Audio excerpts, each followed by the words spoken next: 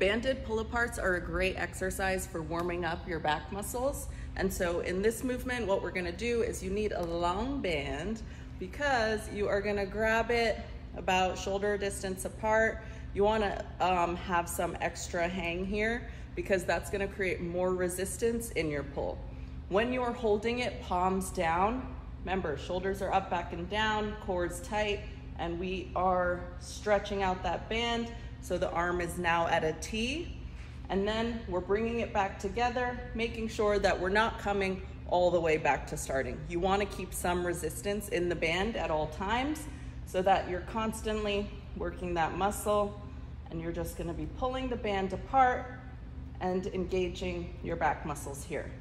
Another way to do the banded pull apart is palms up. Similarly, we're gonna have some extra band at the ends. Extend forward, shoulders up, back down, and we're pulling that band apart, and you're gonna feel your muscles in the back working in a little bit different of a spot, a bit closer to the shoulder blades as you pull apart. That's it.